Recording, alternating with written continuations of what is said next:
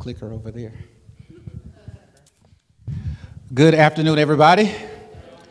Now, listen, if I see that you're getting ready to go to sleep, I'm going to have to get up and do Father Abraham. You remember that? Father Abraham? He says, no, I don't remember that. So yeah, Father Abraham had many sons. Well, thank you guys so much for allowing us to come today. What we're going to do today is do a brief overview of what we went over last night, just kind of catch everybody up. And then we're going to go right through what we're talking about today. Is that okay? All right. I like lots of participation because you got to keep me awake. All that great food, the itis is kicking in. All right. So let's get started. What we're going to talk about today is basically church lead generation funnel. Now, when we talk about funnel, I don't want you, here are the rules of engagement. If ever I say something that's too techy, just let me know, hey, Pastor, break it down for me. I'll be more than happy to do that. And because I'm from the South, I do speak kind of quickly. So if I get excited and I start talking a little fast, just say, put it on 33. Some of y'all are too young to remember what that is, but back in the day, so you remember what it is. Back in the day, we used to have these things before CDs. They were circular, but they were called records. And you could have a 45 or you could have a 33.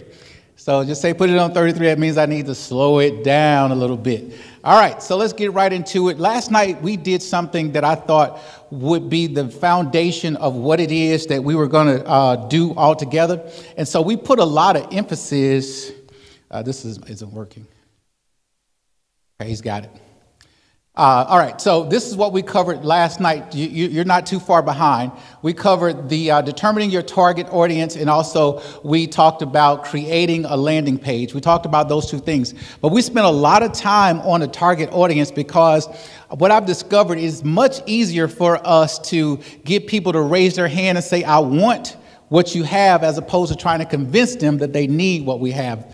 You guys understand that little principle? So I want to make sure that we're giving people opportunity to raise their hand and say, hey, I want what your church has, as opposed to going door to door and knocking and getting them to say that they want this. So I used to be a Bible worker back in the day, and so we used to go door to door, knocking on doors. It was great. You get people who wanted the gospel message. You also get people who would slam the door in your face.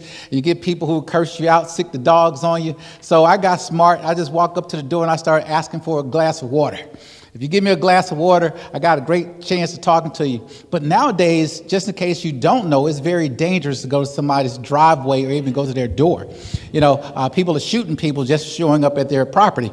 So what we had to do was figure out another way to attract people to our churches, another way to go ye therefore. Even though the world was dangerous, the pandemic came, we still had to figure out a way of how to get this gospel message to the world. Now, a little bit about me. I'm a pastor. I am also a digital marketing expert. That's what they say, expert. So that's what I've been called, expert. So here's how we got here. Back in 2019, 2020, one of those years right before COVID, literally right before COVID, had a conversation with my wife, and I said, wife, 2020. Okay. So I said, wife, I have this burden that I want to start a digital marketing agency. I want to start my business and get that thing going. I wanted to be like Paul, be like a tent maker, so that, the conferences where we were from, they don't give you a lot of money to do evangelism.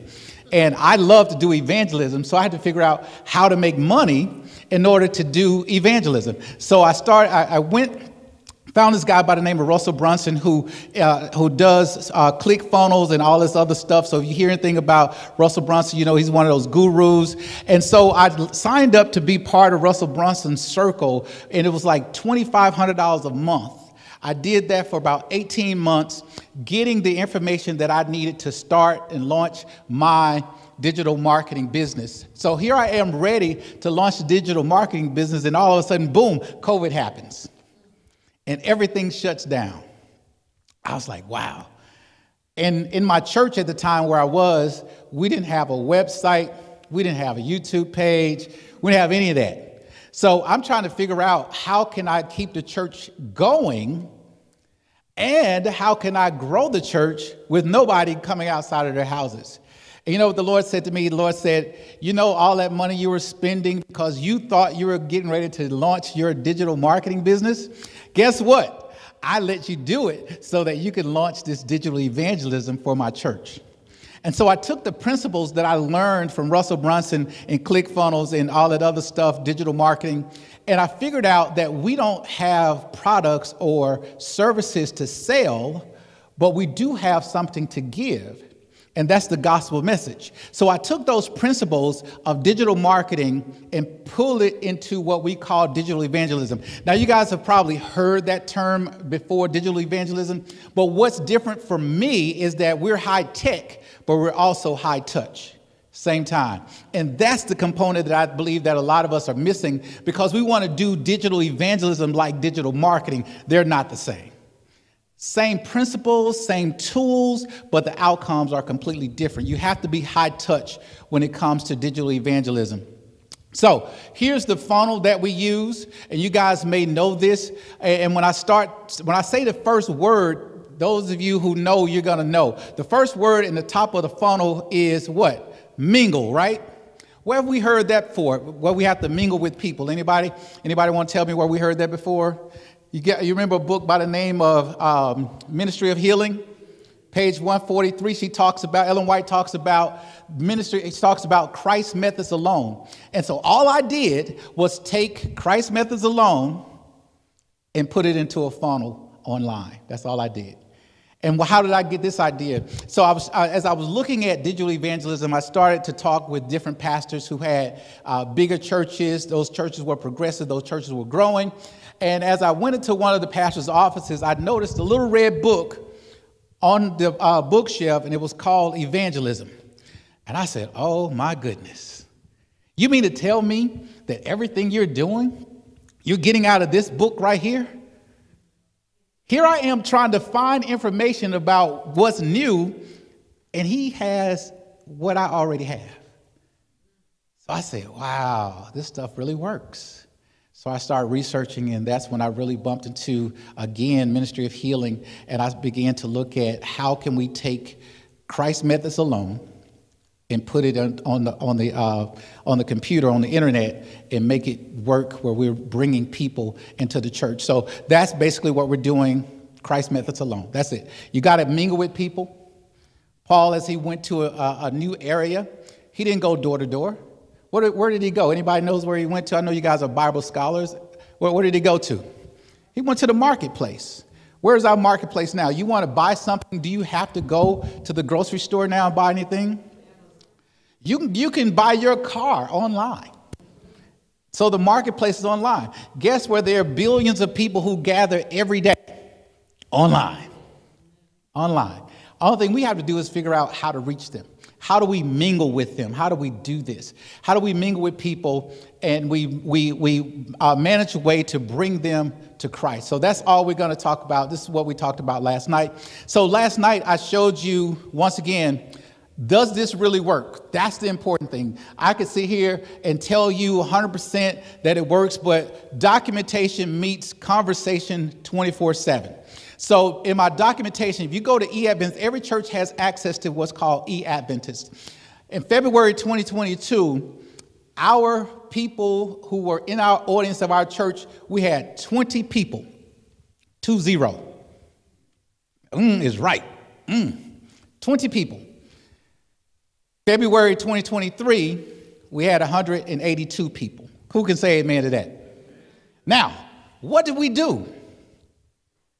We did Christ's methods alone. I had an aging congregation, which means that I had some seasoned saints in there that had the willingness to do so, but they were limited in their mobility, a steep learning curve with technology because I was figuring everything out as it goes. I'm not sure if you know this or not, but when you're trying to figure things out, it's hard to explain it.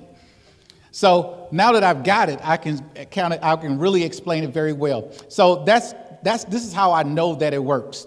So here's what we're going to do. We're going to look at the church lead generation strategy of how we can attract people online and funnel them to our church. That's the important thing. How do we get them from online to in person? How do we do that? And so I'm going to give you some basic steps. This right here is another documentation here. You see where we had, when we first started our funnel, we had exponential church growth. Boom. I'm talking about things shot out like a rocket. Then we shut it down because I've discovered that you can't just continue to have people coming into your church and not teaching them. At some point, you got to move them to the discipleship process. So you'll start to see as you guys start putting stuff online, how people will start coming into the church. And then at some point, you need to kind of cut it off so that you can start talking to those people that are there, developing those relationships and getting them interested in having a life with Jesus. So with that being said, here is what I discovered from a guy by the name of C.D. Brooks. Anybody ever hear that name, C.D. Brooks, before? That's what he said. He said, it's easier to give birth than it is to raise the dead. And what I've discovered is that sometimes we do spend a lot of energy, most of our energy, going after people who have left our churches. Now, am I saying not to go after them? I'm absolutely not saying that. Jesus left the 99 and went to get that one to do so. Also, I understand that there are people who are dying every day going to Christless graves because our energy is going back to people who has left as opposed to going out and getting new people. The Great Commission starts with what word, everybody? Go. Go ye therefore. Go ye therefore. So that's what we want to do. We want to make sure that we're going for Christ. So how do we give birth and raise the dead? There's nothing that I've seen that helps reinvigorate a church than when new members come in. When that water starts moving, I'm telling you right now, our old members started to come back. They're like, there's something going on at this church. And you know what was funny is that when they got back and they started seeing all these new people, they were like, we don't know any of these people. I was like, well, get to know them.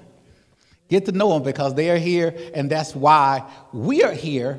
Because you understand that a church that is not growing is a church that's dying. You do understand that, right? There is no such thing as a middle ground. I've had people who sometimes they are afraid of growth. They like things to stay the same, but that's a social club. That's not church. Church is for us literally to go, and we got to baptize people. We got to teach them. We got to make sure that we are mingling with people. We are helping people have a relationship with Jesus Christ. And I think sometimes we lose that as a church because we've built our community here and we don't let new people in. We don't let new people in. Now, we've got to get away from that. If we plan on giving birth and raising the dead, we got to get away from that. Nobody's going to come back to a place they left and it's still the same. I've discovered that the only thing constant in life is change. Now, what we're doing, we may change the method, but understand the message remains the same. The message remains the same. So don't be afraid when we talk about technology, techie stuff, because it's very simple, very easy. And my wife told me not to tell y'all that it's easy, but I'm saying it anyway. So here we go. What we're going to do is go through a step-by-step process. And what I mean by step-by-step process, I'm going to take you by the hand and show you exactly how to do this. Now, I'm not going to go through all of this like I did last night. We've recorded that for you so you can go back and look at that recording. But the most important thing for us to get right is going to be our target audience. Got to do that right. When we do that right, then everything else will fall in place. If you half do it, you're not going to get the results that you're looking for. Got to do that. So that's a step. That's what do you call it? The number one thing that we want you to do, the most important thing is going to be defining your target audience. We took everybody that was here last night through a worksheet. So we gave out a worksheet. I think we got a few more that are still here. And what we asked them to do was to start determining who the target audience is. Why is that important? Because if we say that we want to save everybody, truth be told, our churches are not equipped to save everybody. It's not. It's not. And when we get people that come into our church that we're ill-equipped to take care of or to minister to them, then guess what they do? They leave. And they're probably not coming back. So what we want to do is understand who we're talking to so that we can understand their need. And once we understand their need, we'll figure out how to get to them. We talked to you about market research last night. One of the ways to do that, there's a website called Mission Insight. Mission Insight, and we put it up there, I believe, on the screen. It's on the screen right there. If you go there, Mission Insight has taken the mystery out of all of this. You have everything that you need to see who is in your community, and guess what? It's based on ministry. It's based on ministry. So you're not just getting a random bunch of facts about your community. What you're getting is information about your community so you'll know how to minister to your community. So that's what you want to do, start with market research. We talked about analyzing your data, creating your personas. We had fun with that one. Identify your pain points and needs. One of the things we talked about last night was this. Now, if you have an itch on your back, and I'm being the helpful person that I am, and I come and scratch your elbow, I'm scratching, you're itching, but what is it helping?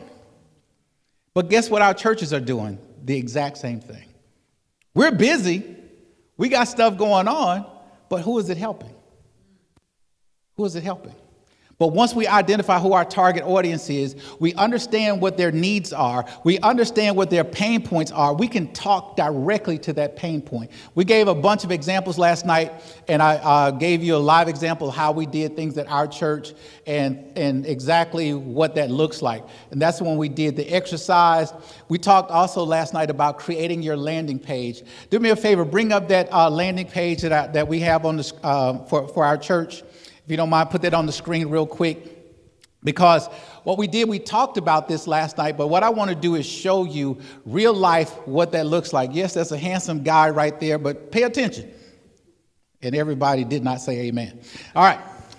So here is what we see. If you look there, I'm not sure if you guys can read that. Oh, you haven't seen it yet. Oh, it's up there. I'm sorry. Can we put it up here? There we go. All right. So if you see, experience the warmth of what? Community. Go on down, go on up a little bit. Go on up a little bit. All right, stop right there. Discover our worship. You're going to do what? Connect, reflect, and celebrate. Go on up a little bit more. You're going to see something else here. All right, stop right there. What's that word? Connect. All right. And look at this, the graphic right there. We have a place for who? Where's that place? The arrow is pointing you to it. Where's that place? There it is. Go on up a little bit more for me. There you go. Come and be a part of something special. Forge lasting what, everybody? Relationships. Look at the graphic. What does it say? You belong where? And it has a big old heart right there. Who do you think we're talking to? Somebody looking for a community. We discovered that in our area, our target audience are people who are lonely. They're lonely. They want to have a place to belong. They want to find community. And guess how much it costs us to be kind to people? Nothing but our time. There's nothing like doing evangelism on a $0 budget. Doc Wagner, wouldn't you love to have an evangelistic meeting with zero budget and have guaranteed results? Absolutely. And this thing right here doesn't get tired. It works 24/7. So when a person goes to our landing page and we know that they're lonely, it's going to connect them to our church because we're telling them we want you here. I put the video up there so that he changed it. So I put the video up there because people learn differently. Some people want to read. Some people just want to watch the video. That's what they want to do. So when you do this, make sure you do that. And on every section of the page, you'll notice that there's a button there that says plan your visit. Plan your visit. Plan your visit. Plan your visit. Why? Because the more you read through this page, the more I'm engaging you, the more I want you to plan your visit. It goes to a calendar where they can actually plan their visit to which Sabbath that they want to join our church. I mean, I say join our church, but visit our church. So, yeah, they're going to eventually join. All All right, we can go back to the presentation. So that's when we're talking about creating a landing page. That's an example of what your landing page can look like, okay? But you have to determine who your target audience is, who you're talking to in that moment. And when you're doing that, then you create your landing page for that individual. Basically, what you're doing is talking directly to them. And so we did the exercise, did we? Okay, let's go through here. We did the step-by-step guide, how to do that. And so now you guys should have the information you need to create your landing page. So this is where we'll start today when we talk about create an offer that adds value. Now, how important is that? How many of us like doing stuff that wastes our time? Let me see your hand. Absolutely no one. We don't want our time wasted. So what we do is when we want to create an offer that adds value to a person's life. So once I know what your pain point is, remember when I talked about you itching on your back, once I understand that's where your pain point is, I can come and I can start scratching on your back. You can tell me right, left, up, down, whatever, but I'm in the general area. I know what you need, and then you're going to have relief. So that's what we're going to do today is figure out how to do that as well. So as we're looking here, let's move it to the next one here. There we go. Thank you. So here's our step-by-step guide again. What we're going to do, we're going to look at define our target audience. That's going to be the very first thing we got to do. We got to look at identify their pain points, because once again, we need to talk to that person, and then we choose the format that we want our offer in. We can do it in an ebook. We can do it in white paper. We can do it in whatever form we want, a PDF, whatever form we want to do it. But we've got to add value to that person. Case in point, last night we talked about how we wanted to build our young adult team at our church. We had 0 young adults who were coming to our church. Remember, I told you we had an aging congregation. So we had to figure out what our community needed, what the young adults in our area needed. So as we looked and did the research, we understood that they needed 8 biblical things. People who were looking at the Bible were looking at 8 biblical things. And so what we did is put together something called the Best Life Blueprint. At this time, there was a song by a guy by the name of Lil Duval. I know that nobody here knows that song, but it was called Living Your Best Life. Yeah, and it was a hit. So I just took what Lil Duval was talking about, because I knew they were listening to it. And I said, okay, if you want your best life, here's a blueprint for you how to do that. It was based on biblical principle. And the young adults in our area ate that thing up. And let me show you what happened here with that. We can, they can see me, but we can keep it. Oh, I'm sorry. Let me let you do your job. And let me just do my job, okay? So this is what we did. We had what's called the Best Life Blueprint. And what we did was put that together and start, we loaded the top end of the funnel, put the ad together for that. And do you know that people start clicking on that ad? In order to download it, you had to give me your name, your phone number, and your email address. Why is that important? Because I need to build a relationship with you. What I did was created an offer that I knew that they wanted, and they gave me their information in return. And it was amazing. We did something else called we just took, and I don't know if I should say this, but all we did was take the amazing facts that was online and created something called the Lost Day in History, because I wanted to see how many people in our community actually wanted to know more about the Sabbath. And do you know people started to bite on that? We just did it as an ebook. We did another thing called, noticed that people were having some challenges with fear, because we were still coming out of COVID. Then COVID would peek his head back in the door. So people were afraid. They were dealing with fear. So we did something called faith is greater than fear. And we put it into a prayer book. An ebook. It cost us $0 to produce it. And when people wanted to look at it, they gave us their name, their email, and their phone number. We did every year we do something that's called a 21-day fast, Daniel fast.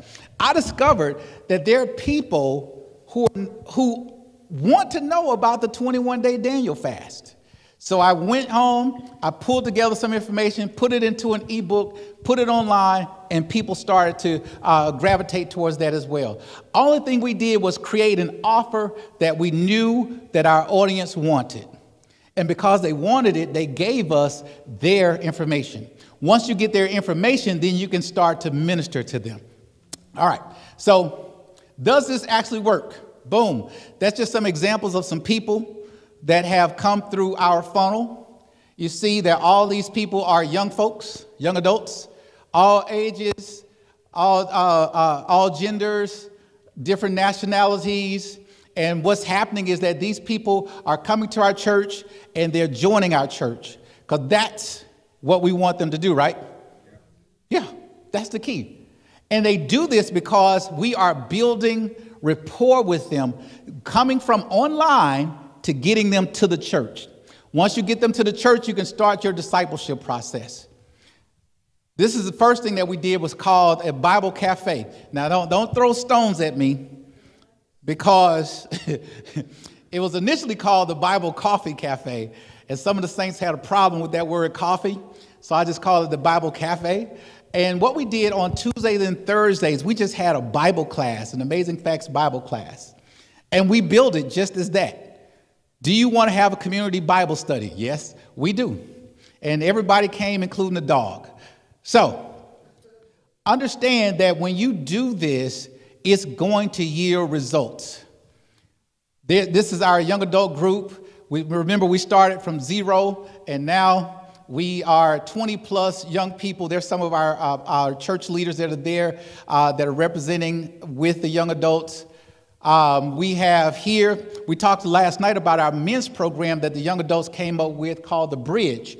And so the young adults who came to our church started working. They wanted to do something. So we figured out, okay, what do you guys want to do? So The Bridge, if you look at these people, they're probably 2 people out of those 30 plus men that are members of our church. And I thought everybody would have said amen to that.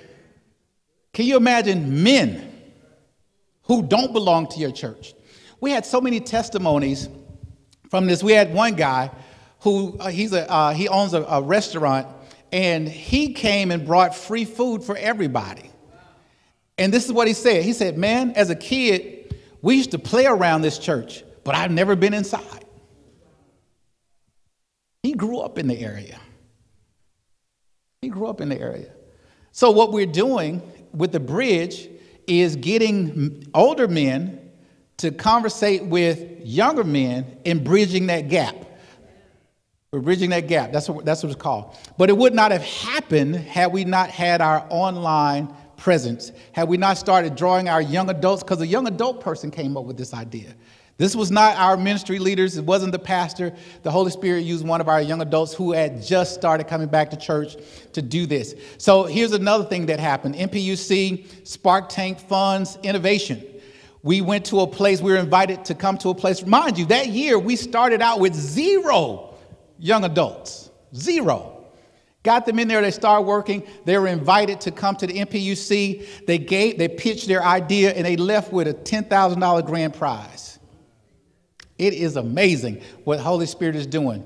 There's an article that was written in the, I think our thing is called The Gleaner, for them, what they did. So it's like not just our conference, but the union is recognizing what we're doing with our churches. And it's such an amazing journey.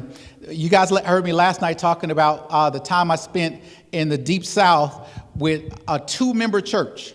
2 members, my mom and my dad.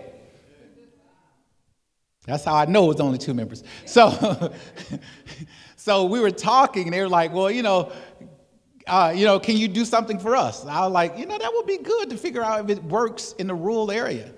So what we did an 8-week campaign. We spent less than $5,000 to do the full campaign. And we did not have a 13-week meeting. We had a 3-day meeting. 3 days. We talked about 3 things: the Sabbath, change of the Sabbath, and then we talked about the second coming of Jesus, and people were absolutely ready. A 2 church member church went to being jam-packed in 8 weeks. less than $5,000 with a 3-day evangelistic meeting. Guys, I'm telling you right now, it works. It works. And it can work right here at Fresno. So how do we do this? We use a principle called the AIDA method. It's a framework in marketing that we found out how we engage people on a deeper level. So what you want to do is spark their awareness, get their awareness. You got to get them to start looking at your stuff. And once again, this is why it's so important to spend a lot of time on getting your target audience right. So when you start it, people will start looking, because you cannot attract the interest unless they become aware of who you are. So the awareness is first, then the interest, then they get a desire, and from there, they take action. And that's where a lot of our funnels that we call digital evangelism fall short. We don't expect a person, or we don't call a person to an action. You got to call them to an action.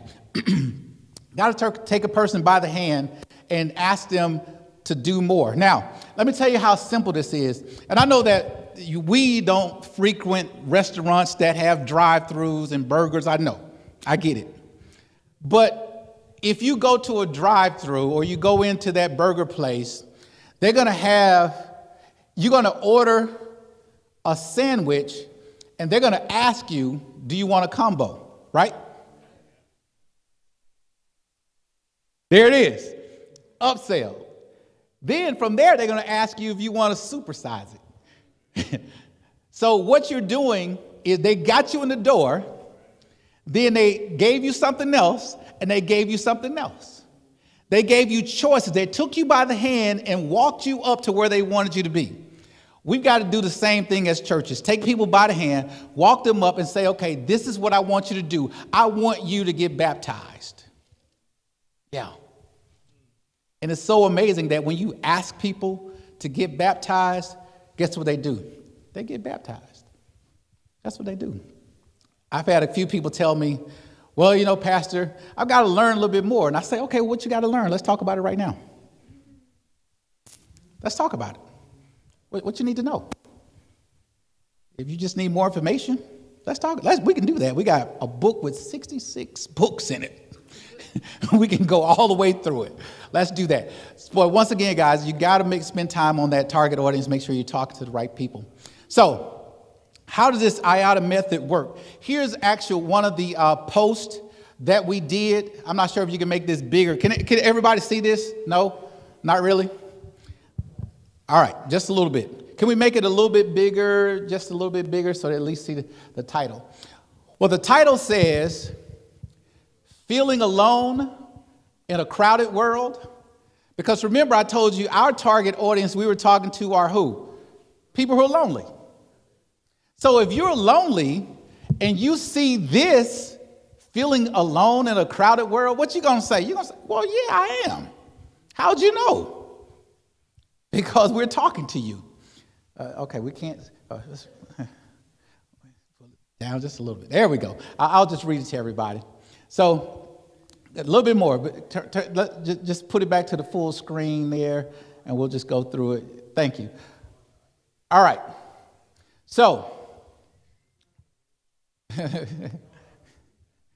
remember I told you we're looking for young professionals who have families. I told them last night, I'm not sure if I told you guys that today. So we're looking for young professionals who have families. Young professionals who have families are typically busy, right? Typically, because they got jobs. They may have school. They got kids, so I know they got homework. They got a lot of stuff to do.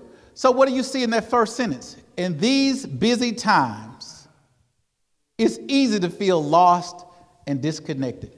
I'm talking directly to that individual because I spent the time to figure out what the community needs, who my target audience is. And I won't bore you with everything because some of you guys may not be here. But look at the third line. This win.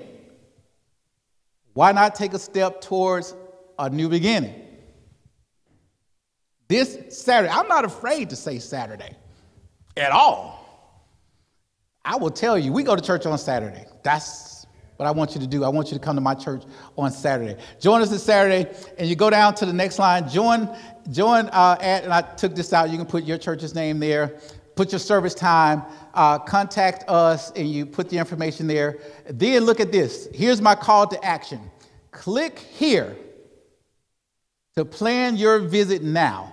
And when they click that button, they go to that landing page that we showed you at first, and then they go into our funnel. You have to talk to them once again and scratch where they're itching. It's very simple. Once you figure out the model and understand the framework, you just put the words to it. That's all it is. So we're talking to young professionals who have families. We know they're feeling lonely, so we know what they need. All right, next screen. But all this information will be here for you. You guys can go through that. And get it. So let's put our exercise to work. And here, if I can have someone help us out with this right here, we could pass these out to everybody, if you don't mind. And I'll take one off the top there. Thank you. Got it. Thank you. And so I left you guys this worksheet right here and understanding how you can develop that model. Develop this framework so that what you're doing is getting what you need for your church. You're going to start out with awareness. You're going to start out with interest. You're going to start out with desire and also action. So what we're going to do is take a moment to go back, put this up back on the screen for me, the example. All right. So what we're going to do is take a moment and look at my example, and we're going to follow through here so that when we leave today, you have a working example of how this should go. Because it's easy for me to stand up here and tell you how it should go, but if we work through it together, I'm sure you'll have a better sense of direction of what we need to do. So the first thing we want to do is build awareness. Build awareness. So let's take, for instance, I think, Pastor, you had someone, what do you call it? A person last night that we were talking about, if I can remember correctly, female who was about what age? 18 to 35, young adult, and they were working.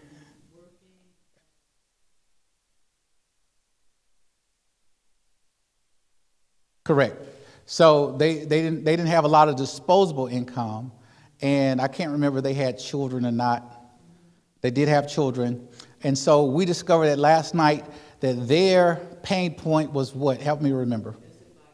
Domestic violence. So they're dealing with domestic violence in their life, which means that they're looking for a safe place, okay? They're looking for a safe place. If you've ever dealt with domestic violence, you want to be in a safe place. And so if we're taking that person, how will we start with the awareness? What will we say for the awareness? If you look at my example, talking about people who are lonely, we just asked the question, feeling alone in a crowded world, what could we say to increase our awareness? Are you looking for a place of safety? Okay, that's a great question. All right, what did you say? Love shouldn't hurt. Okay. Are you looking for a place of safety? Love shouldn't hurt anybody else. Got an example that you want to share with the team? Oh, I'm sorry. I thought you had your hands up. How can I help? Okay, that's general. But remember, we're talking to a person that's dealing with domestic violence, and they're looking for a safe place. We gotta be very specific. Yes, sir.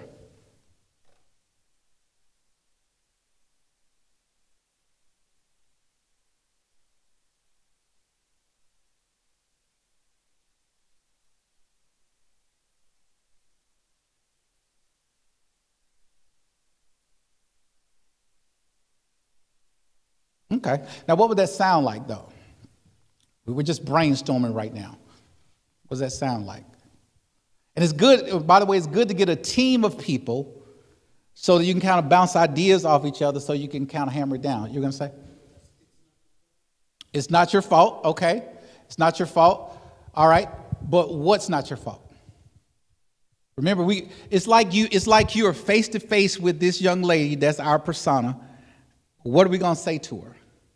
We're on the right track. Yes, ma'am.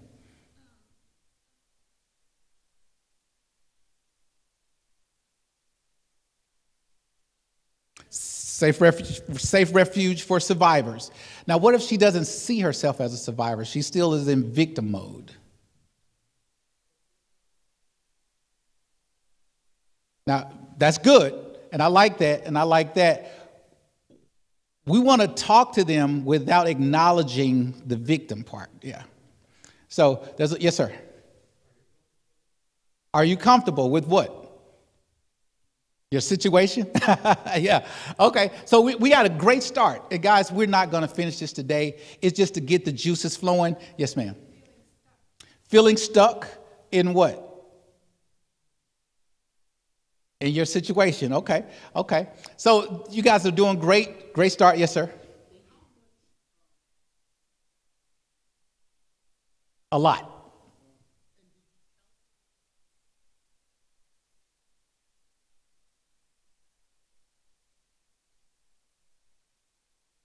No, sir. I just looked at Christ Methods Alone, and I figured out what the people needed and how can I mingle with them. So when we got the information back, once again, go to missioninsight.com and let them do all the work for you. They'll tell you what your community needs. They'll tell you what are the high points. And once we saw the people were lonely, we knew, oh man, we have community here, because our slogan is welcome to sharing where the arms of Christ are always open. So how can we talk to the person who's a young professional, who's lonely, they have children? What can we do? They're looking for community. Oh, now I see. Feeling alone in a crowded world. Boom. It worked. It doesn't have to be, matter of fact, keep it super simple. Keep it super, because it used to be where our attention span was about 8 seconds. I'm sure it's a lot lower now.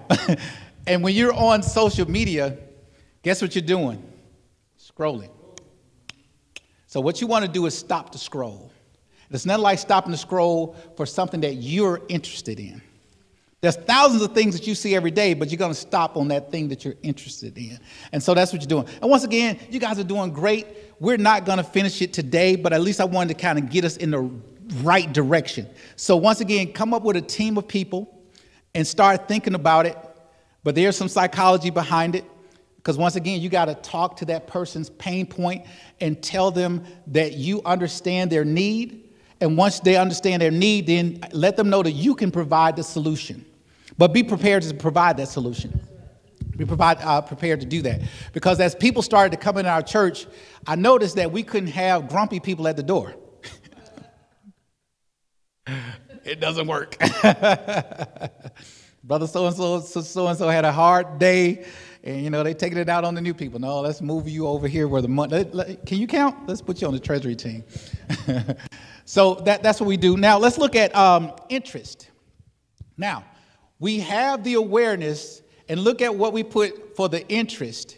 How do we, now that we got them looking, we stopped the scroll, how do we get them interested? Look at the second verse, the thing that we have here. In a busy, what does it say? In these busy times, it's easy to feel lost and disconnected. If you've been feeling isolated or just need a welcoming place to connect, we understand you're not alone in this. So that's how we kept them reading. So once you stop the scroll, you got to keep them reading. What we're telling them is that, hey, I acknowledge your problem and I understand your problem. I didn't ask them to do anything yet. Why? Because we're building rapport with the person. As they continue to read, at this church or at Sharon Church, we believe in building a family, not just filling a building. Why do we put that there? Because we understand that a lot of people feel that churches want you there for your money. We want you to come to help build this next project, to do that. And we're dispelling that myth, and we're saying that we're here to connect with you and to welcome you, and we're here to build you and not just a building. Now, I got that from 8 Mile with Eminem. Don't tell anybody that I watched it, the pastor watched that. But Eminem, he was, they were in a rap battle, right? And in the rap battle, Eminem said, the only way I'm going to win this battle is to know what he's going to say about me. And that's where I got that psychology from. I know what you're going to say about church. You've probably tried church before, but you found out that this thing, they were just talking about, getting numbers or getting my money, but we're interested in you. We're more than just church services. We're a community, there's that word, where everyone is seen, heard, and loved. Part of helping people solve loneliness is helping them to feel seen, to help them feel like they've been heard, and to make sure that they feel loved. We hit all three of those in that one little sentence. You see how short these sentences are? It's not perfect English, but it's snappy. You're there, you're doing what you need to do. This Saturday, why not take a step towards a new beginning? We're encouraging them. Yes, sir.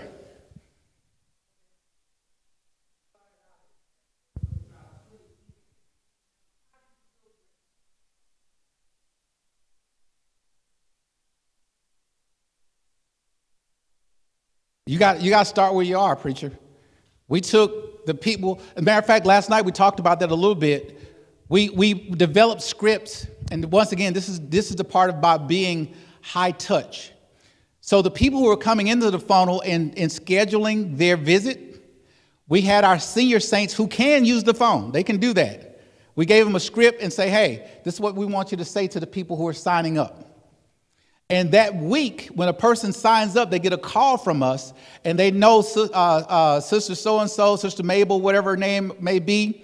So when they get there, we want to connect them with Sister Mabel because they've already made that. So you got to just work with what you have. Got to work with what you have and let automation do the nurturing for you and work with what you got. There's no way that I could have asked my congregation to do anything more than what they were capable of doing. And they could make phone calls. Matter of fact, they preferred to make phone calls. And so that's what we did. Greeters, we can do that. We can do that. You can be 80 years old and be at the door.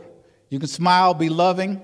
You can be a row captain. So when you come in, we want to bring the people. We talked about that last night too. Don't put your people who are fresh to your church on the road with people who you know are cantankerous. Don't do it. You're asking for trouble. Get yourself a row captain. They can be 70, 80, 90. They can be a row captain. And make sure that the greeters are bringing those people to the row. They don't know that they're not supposed to sit on that row. They don't know. You bring them there, you put them there so that you know that they're going to be nurtured while you're there. And this is the part about being high touch. You've got to make sure that they have that human connection. Otherwise, they could have stayed online. Got to have that. But that's a great question, Bishop. You got to make sure that you're using what you have. That's all you can do.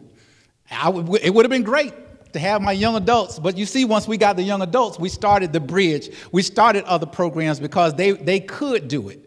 But there's no way we could have done that if we just had the senior saints there. Not saying that they can't do it, but I understood there was a deep learning curve. We would have spent more time training them than actually just doing it. And sometimes you got to fly the plane while you're building it. That's what you got to do. Yes, ma'am.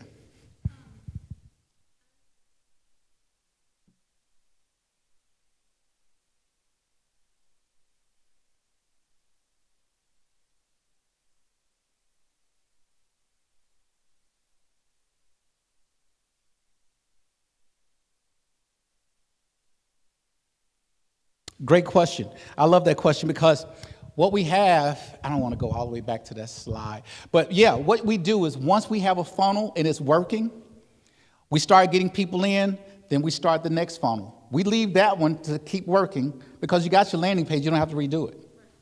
But you put your energy towards the new thing. Like last night we talked about Q1 or first quarter of the year. What we wanted to do was build our young adult program.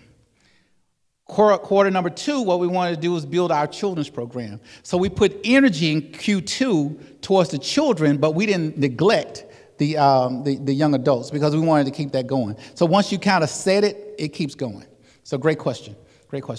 But also once you start getting those people in, now you have more hands that can help. I'm not sure how you guys feel about this, but I'll say for me, with our church, we put people to work before they became members. We did. I mean, I had an aging congregation. Yes, ma'am.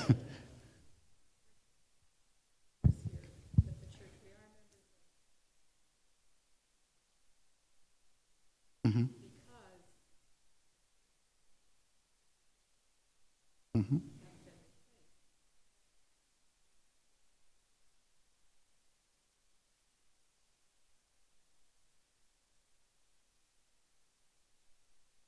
You have to.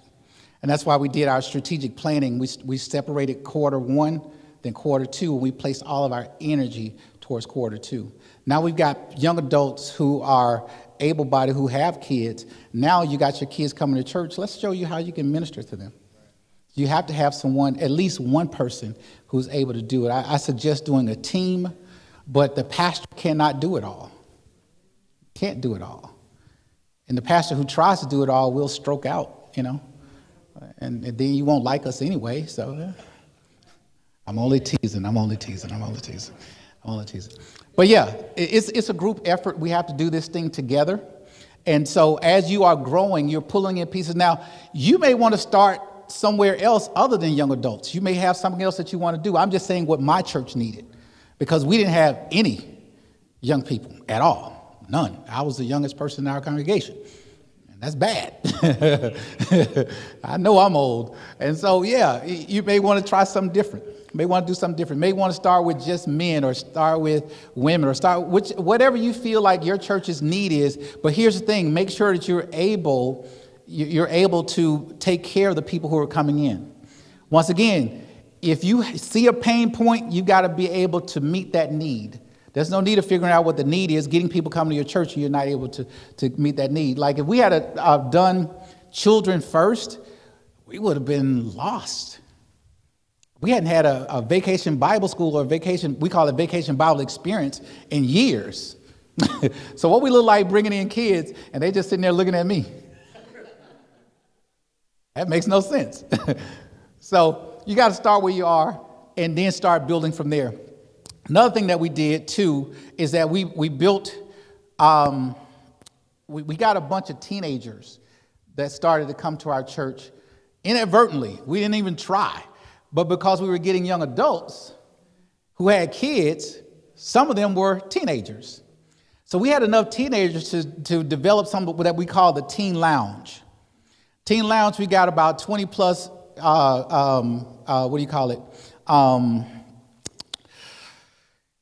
teenagers that are down there, but their church service is way different than our church service. Their church service has to do with real life situations, what's going on with them in school, what's going on with them in their personal lives. And so my wife started it out, but then we got one of the church members to take it over. Why? Because we got to make sure that the church is taking ownership of what's going on at their church. Got to make sure we do that. So there's some things that are going to spring forth just out of just people coming. And you don't throw it away because you're not prepared for it. What you do is that you say, okay, this is what we have. What can we do? Here's my thing, Bishop. Whenever I'm at board meeting, no is never an answer. It's always, well, what can we do? Oh, we don't have this. We can go with what we don't have all day. But what can we do? Yes, ma'am.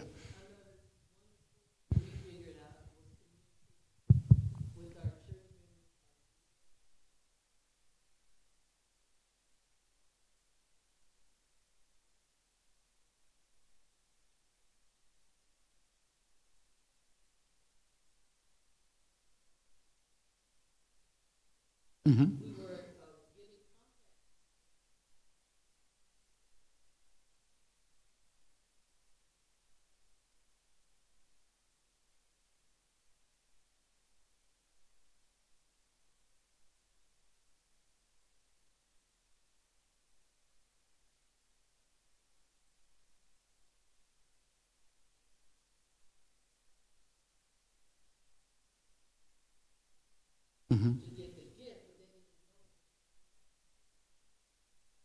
Absolutely.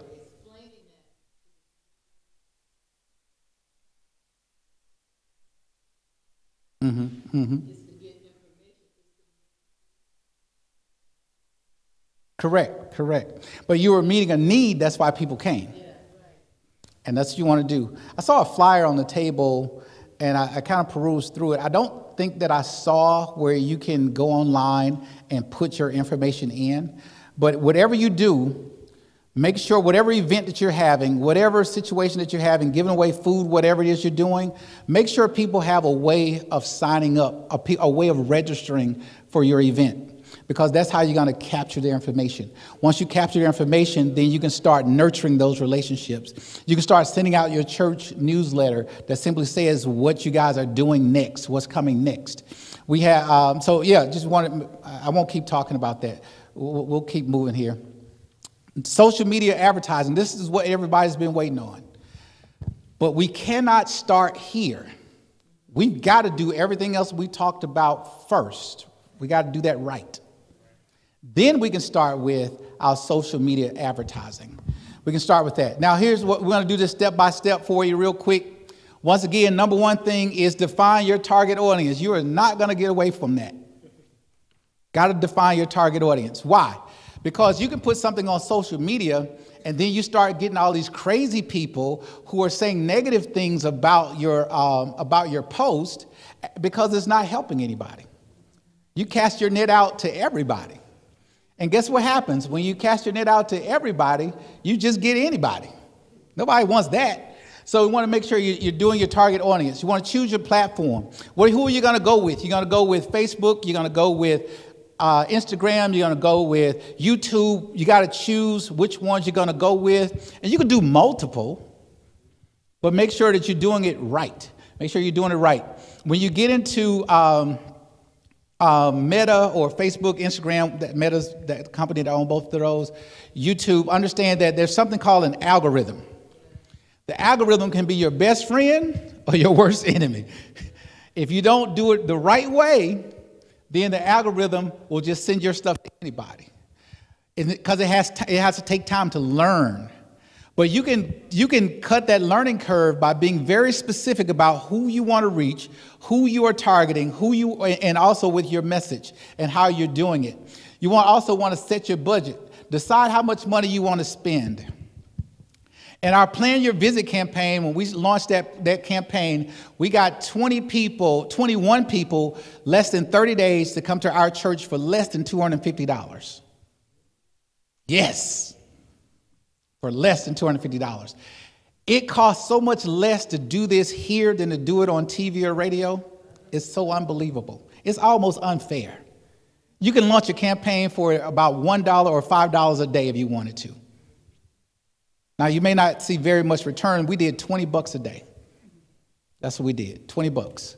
And we got 20 people to do that. You want to create compelling content. We already talked about how to create your offer. That's what you want to do. You want to find out what the people need and then give it to them.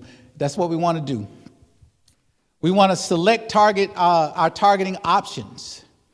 You want to look at your ages. You want to look at your location, your gender. So what we decided to do was look at our zip code. And what we did was we discovered that people are willing to drive to church about 15 minutes. So we did a 15-minute radius around our church. I discovered that nobody in our congregation lived in our community. Not one single person. So we identified what's called a commuter church, which is okay. But we've been called as that church to serve that community. So we did a 15-minute radius on our social media to say, okay, we want to reach people that live within a 15-minute drive of our church. So you may want to do something different. You can segment it differently. You can do just this neighborhood and then this neighborhood, or you can do everybody within a 15-minute radius, or you can do somebody that's totally somewhere else. Whatever you guys decide you want to do, you can do that. My thing is just decide how you want to do it. Next thing you want to do is launch your campaign and monitor the performance. Launching your campaign is simply on Meta, Instagram, or Facebook. It's just simply going into the ad manager and walking through those questions that they have there for you. Now, here's the thing. Don't let it overwhelm you. Don't let it overwhelm you. Take your time. You've already decided who you want to talk to. You've decided where they are. Just simply take that checklist and fill in the blanks when you're filling in the information for Facebook, YouTube, or, it's Google. Google is YouTube. And Instagram or TikTok, whichever one you want to do. You can even do Snapchat. But if you do the homework first, you'll be really, really pleased with your outcome. Then what you want to do is optimize your ads for better performance.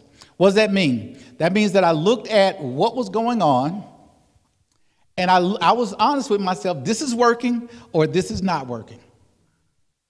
If it's not working, throw it out. Yes, it was a great idea. It looked great on paper, but in reality it's not working. So let's throw it away. Let's figure something else out. Don't be one of those people that it was my idea and I'm going to die with it.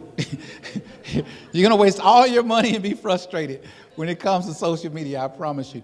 But be real with yourself, and you want to optimize your ad. You want to take a look at it.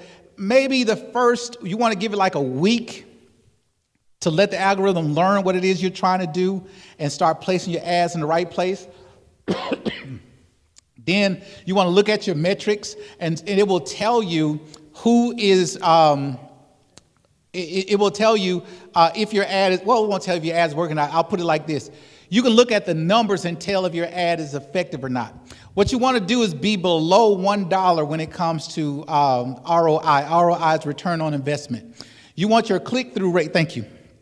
You want your click-through rate to be at least 40-50% or higher. You want that to be good, because that click-through rate shows you that people are looking at your ad, but they're also clicking on it. When they only get to your landing page if they click on the ad. So you want to make sure you're doing that. So you got to have eyes on that. And the next thing you want to do is develop your follow-up sequence. Now, once again, Bishop, I got an aging congregation who likes to use the telephone. Nobody wants to deal with email, so I had to figure out an automated way so when people click on the ad, they fill out the form, they automatically get a sequence sent to them. Matter of fact, I want all of you guys to come and visit my church, okay? And when you visit my church, thank you so much. Thank you. When you visit my church, you're going to get what's called a Connect card. Connect card is very simple. I actually have one in my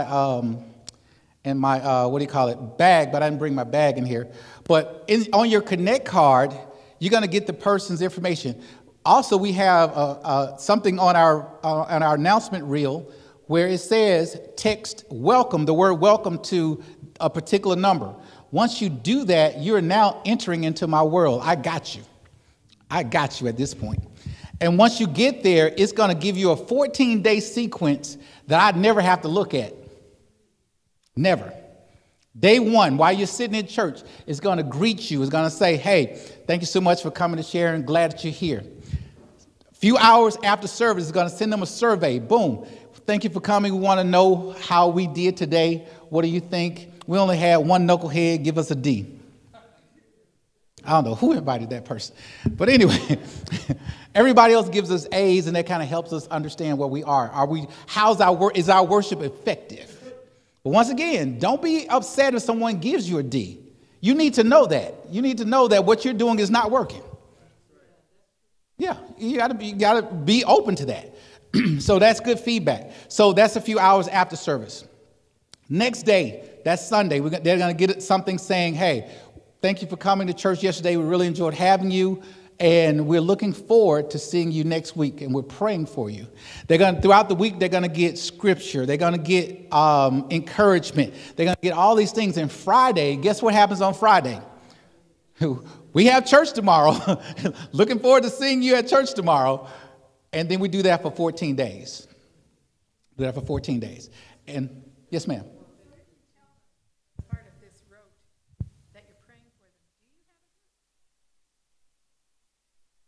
Oh, that's a great question. Oh, I love that question. Yes.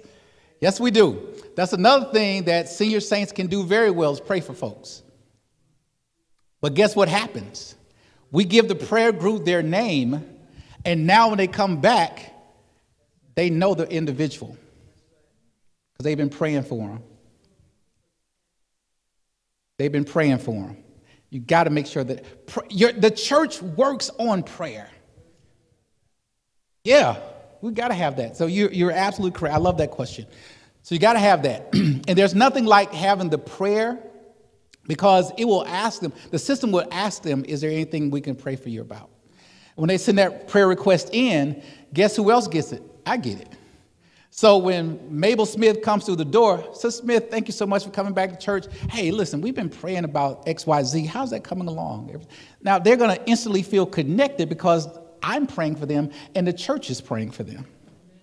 Yeah. So that's good stuff. Great question. So you want to make sure you have your follow-up sequence. A couple of follow-up sequences that we have. We have the one when people plan their visit. We send out information to them to let them know, hey, we received your information. You're going to receive, we let them know you're going to receive a call from someone from the church so that when brother or sister so-and-so call, they can say, hey, I'm calling you from Sharon Church, and the person's expecting the call, okay? They're expecting the call, and they're more likely to answer the phone. What we also, they get, once they get that, let's see. So you're planning your visit. We have that one. We have one for visitors who actually attend the church, so you get into that sequence.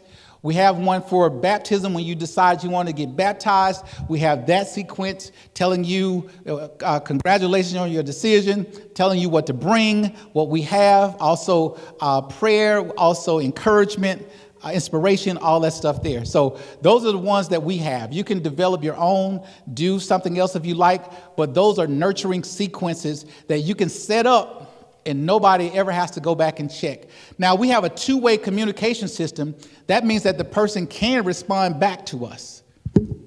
Most times, I'm the one who gets the response, because what it do, when the person responds, it's going to email somebody. And as a pastor, I make sure my email is part of every chain in the church. I want to know everything that's happening. And so we're able to pass those information off to different departments and get people involved that way.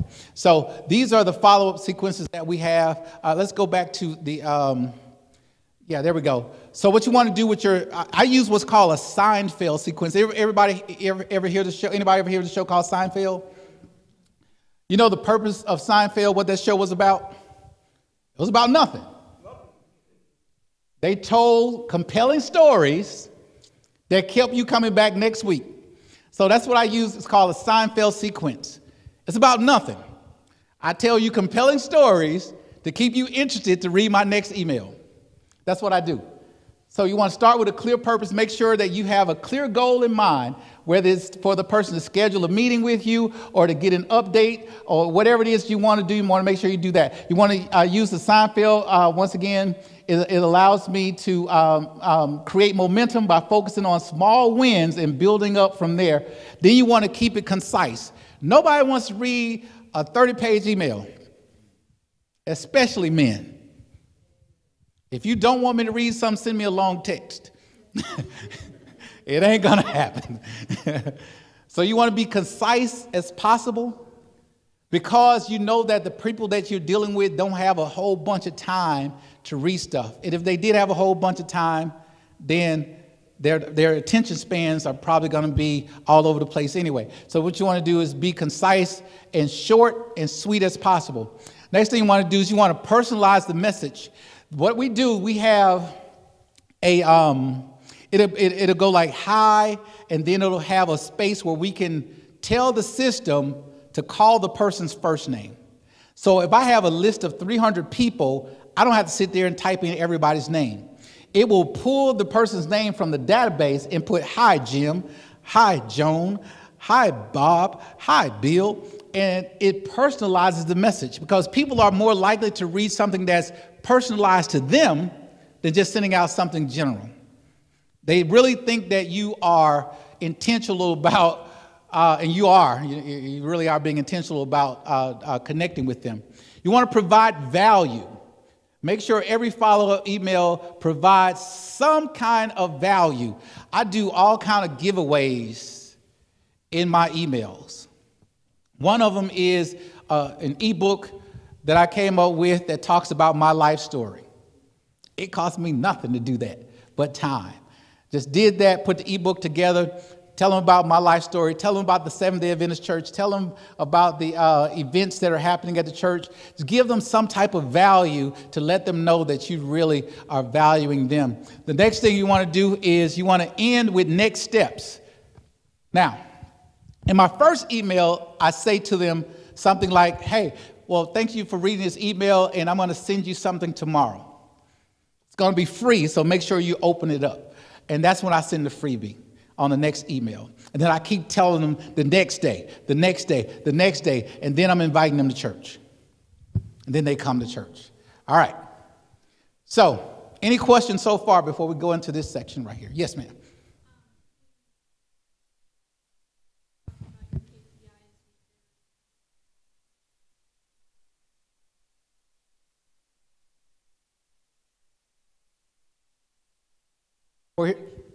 That's a great question. And I get this question all the time about the conversion rate. So here's, I've not calculated what the conversion rate is because I'm converting for baptisms. Yeah, and I've not done the math on that. I can, but I have not yet. Yeah, I can, but I have not done the math on that yet. So, but if you look at the system, it's not going to tell you about how many people that got baptized that came through the funnel. But I can sit down and do that, but I have not done it yet. Oh, but sign up? Yeah, right. Correct. So for me, conversion rate is how many people are converting to a sale. A sale for us is baptism. But we're talking about the click-through rate. The click-through rate, we're somewhere around 40-50% is where we are with the click-through rate. Yeah, 50% with that. So that means for everybody else, that means that 40% of the people, 50% of the people who see our ad, who interact with it, actually click on it, which is pretty good, considering that you can have a reach of about 7,000, depends on where you put your money, how you put your money. So great question. Yeah.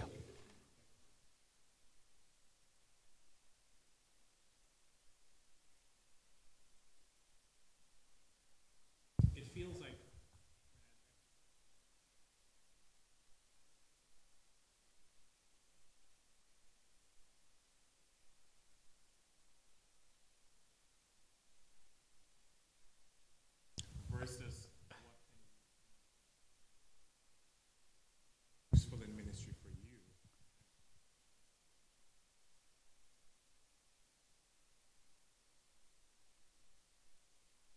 Then, and the target is different to that, then it causes wake up call.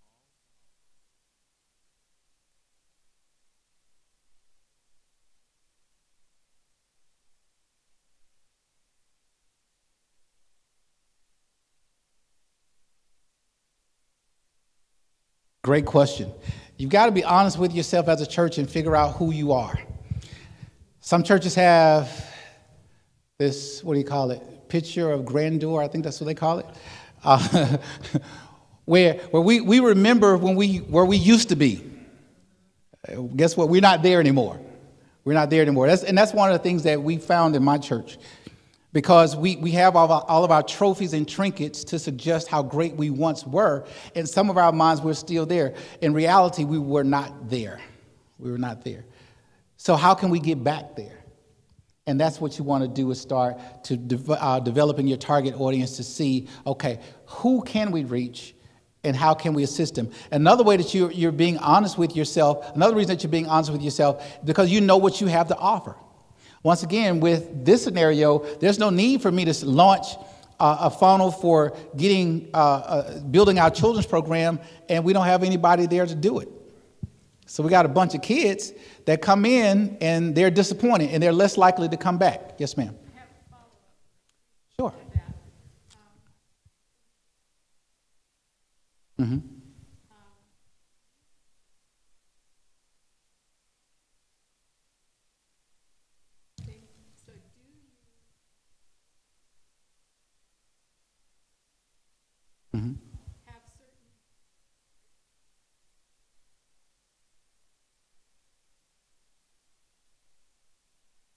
Great question. So last night what we talked about was the benefits of collaboration. So like for us, we collaborated with the Urban League because they had what we wanted, and it cost us nothing to get it. We just had to have them come to our property to do it. So if you can find an organization that specializes in that and have them bring their program to where you are, then that could actually help launch your program for you. And actually, you don't need the manpower if you're collaborating with other organizations. So we can't be afraid to collaborate with other organizations to do stuff that we really want to do. My desire was to bring people that were going to be something that's healthy for them, like a medical van. We did the medical clinic, we did the dental clinic, we did the HIV testing, we did the mental health component to it, we did the A1C testing, and none of our members had to lift a finger in order to get that done. But people came to our church to get it done. And that's what you want to do, is have people come to your church to get things done. And you don't have to be the one to offer the service, somebody else could offer it. We actually have Mm-hmm. medical dental, and we do that.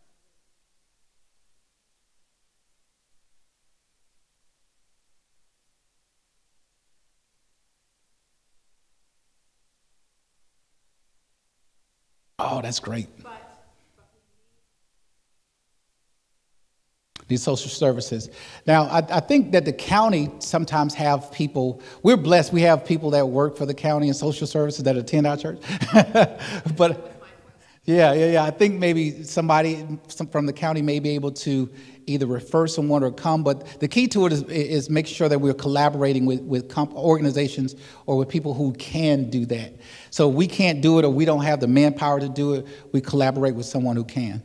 Yeah, great question. All right, any other questions? Yes, sir.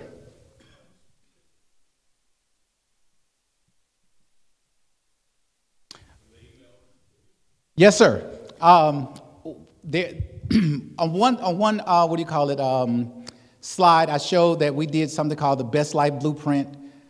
We did something called the Sabbath, no, the missing day in history, something like the forgotten day of history, which we just took from Amazing Facts and made it into an ebook. We just developed ebooks is what we decided to do. But you can do white paper, you can do blogs, you can do podcasts, you can do anything that you're giving value that's going to help that individual. You can put it in one of those type of blog, you can do that, and make sure they have access to it. The key to it is making sure that you put a form there so that you're collecting their information before they do access it. So that way you're able to get it. Yeah, I see him, and then I'll come to you. Actually, in doing all that, there has to be something two-pronged.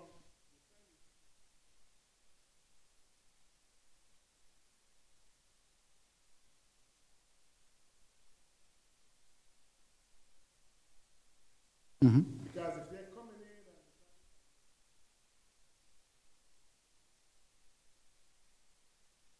and That's true. That's true. And in my situation, what we had to do was, once again, make sure that we had somebody at the door, make sure we had somebody on the pews, so that when people came in, they were directed to sit with the row captain. And that's the extent that our people could do something, and also with the phone calls is what they could do. But you're absolutely right. But we also understand, too, that the 80-20 principle, there are only 20% of the people in the whole church is going to do something.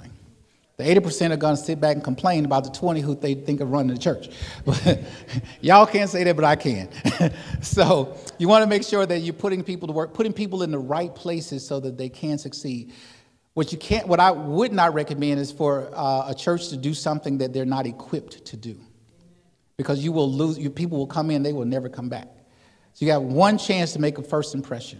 And that impression has to be a good impression. But when you do your target audience and you know who those people are, you know how to minister to those people. You know how to do that. So with us understanding people were coming in lonely, once again, the only thing we had to do was figure out how to provide community for them. So we did, what you guys did today was great with feeding. You know, you get a chance to talk. I met some great people.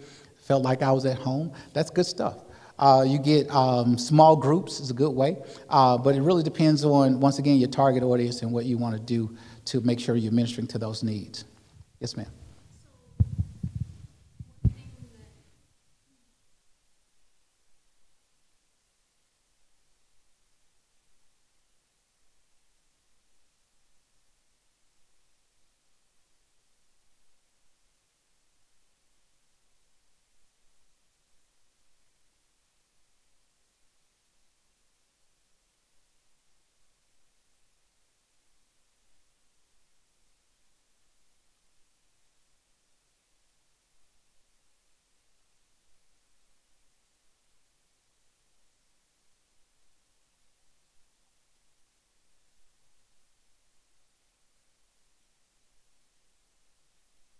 Mhm.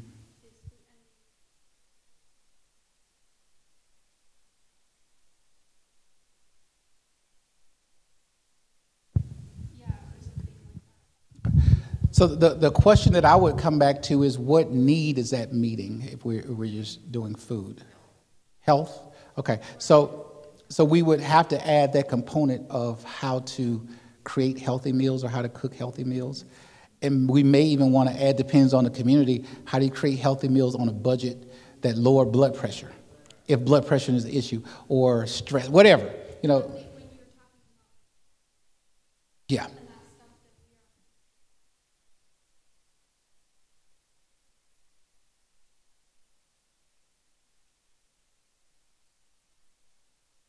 Yeah.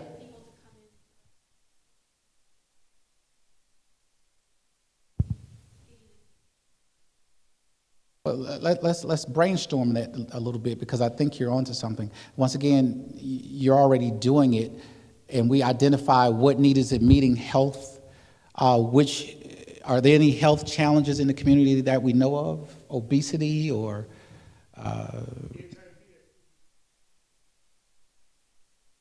HIV, diabetes. Oh, Adventist Health is big here. Get them to come in and do something.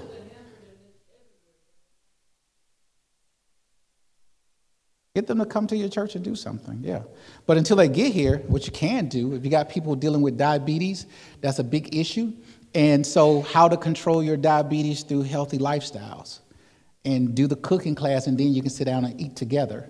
And you're developing that fellowship. So that's a good way to do it. Once again, you're being very specific to talking to people who have diabetes or blood pressure, but you want to say it by name. You want to say, this is what we're offering. And so set up the landing page, have them fill out the form, and they will come.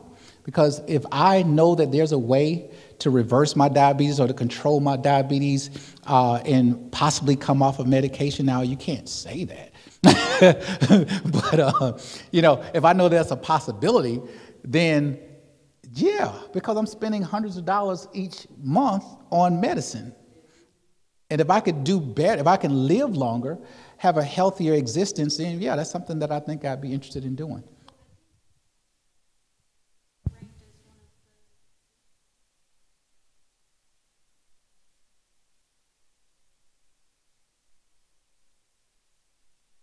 Food desert. So I'm thinking of like how to combine,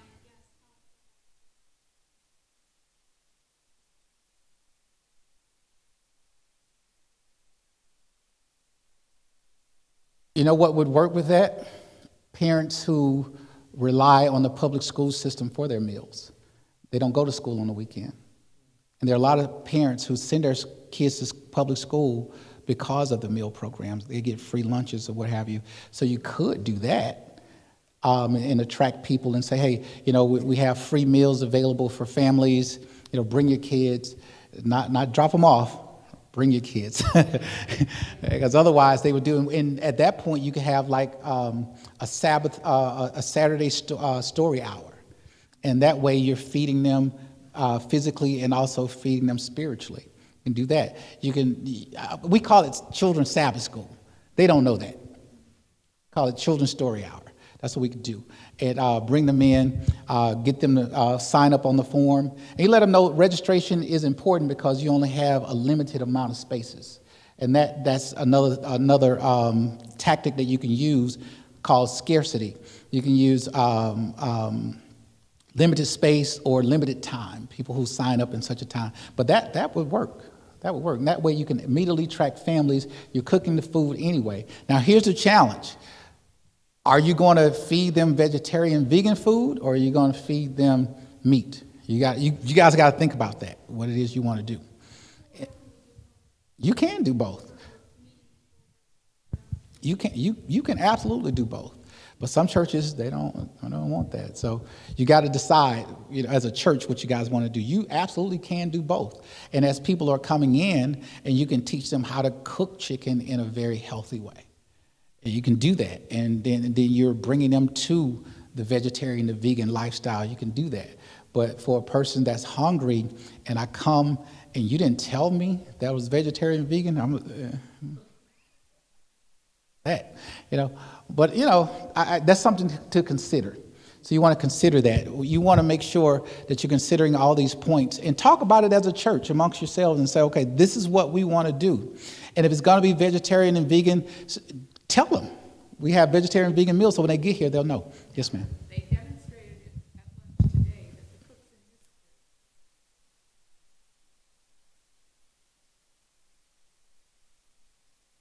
But do we really want to do that? Yes, we do. Well, we want to advertise that then and let them know that we're cooking healthy meals. We want to do that. Yeah, because, it was delicious. It was delicious. But I've been eating vegetarian food for a long time. Yeah, but once again, as a church, you guys talk about it and figure out what's the best path forward for you, okay? Who do you want to invite to your church? What is it that you're willing to do? What can you do without feeling like you're compromising your position, and make sure that you are serving the people? So you guys got to figure that out, what you want to do, and go from there. But I think that's an excellent start. You're already doing it. You got the manpower to do it. It's something that you're apparently good at doing, and you can make it happen. Yes, sir.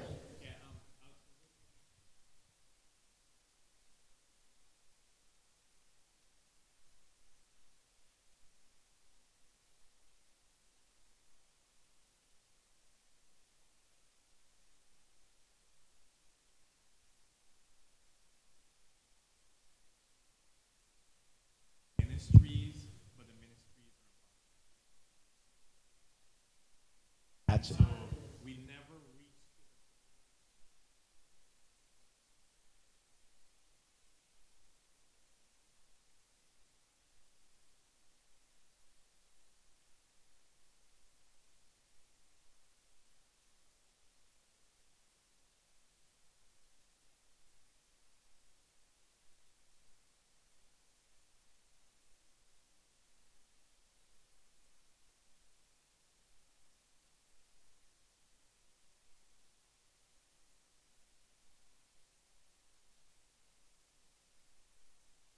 on to this particular thing then when I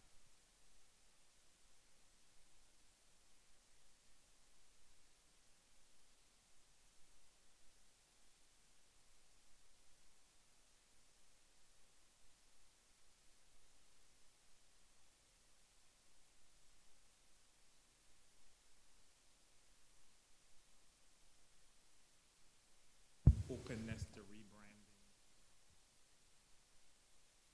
Gotcha.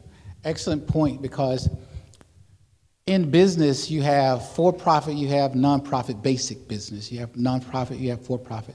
How you tell that you have accomplished your goal in for-profit is you look at the bottom line. You look at, did you make money this year? For nonprofits, how you know if you have met your goal is, did you reach your mission? So every department in the church should be focused on one mission. One mission. So I'm not going to ask you, do you know what your mission is? In my first, we're recording, but I'll say it anyway because they know it's true. In my first board meeting, I asked my church leaders, I said, who here knows the church's mission? And they gave me the slogan, "Well, the arms of Christ are always open." I said, that's not the mission. But I knew that the mission was on the wall, and I just pointed to it. I said, that's our mission right there. And everything that we do will be synchronized to meet this mission. So we're doing food bank. How does it meet the mission? That's how you get funding in our church. is by saying, you, in order for your organization, your ministry to get funding, you have to show the board, not me, excuse me, show the board that how this is meeting the church's mission. And guess what? People will give to mission. People will give to mission. And that's why when you see people who are doing their own thing, they got to fund their own department. When you fund your own department, then the combined budget suffers. You just go around in this circle. So make sure that everything you do, and make sure by next Sabbath, go ahead and email all the members the mission. So you can pray about that thing and how can you, now I'm not saying do what I do, I'm just saying make sure that everybody knows what the mission is so that they can start aligning themselves with the mission of the church. Our church should speak with one voice. We can do different things, but it should all get back to one point, and that's our mission. That's how you know you did well at the end of the year. Yes, sir.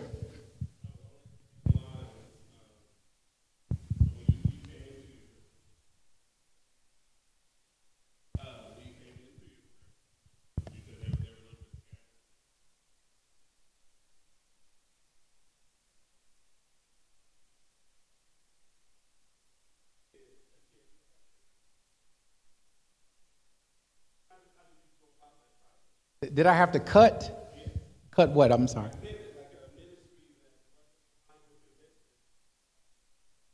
Elder, this has nothing to do with digital evangelism. But I answer your question. The only way you could get funding. Let's talk about leadership for a second. So let's switch subjects. In leadership, you have to set the tone for the church. You have to do that. Which means that some people are going to be upset with you, some people are going to love you. You can't be swayed by either one of those. So in leadership, what you got to do is you're setting the tone. You set the tone by what the mission of the church is. And once again, in order to get funding, you have to make sure, you got to tell the board, once again, not me, you have to tell the board how what you want to do is going to meet the mission of the church. How are you going to help us meet our mission? If it doesn't, then you don't get voted any money. You can go do it, but it's not an operation of the church. But the key thing to that, so that I didn't sound like a dictator, is I got buy-in from the church leadership. This is the direction that I feel like the Lord is leading us.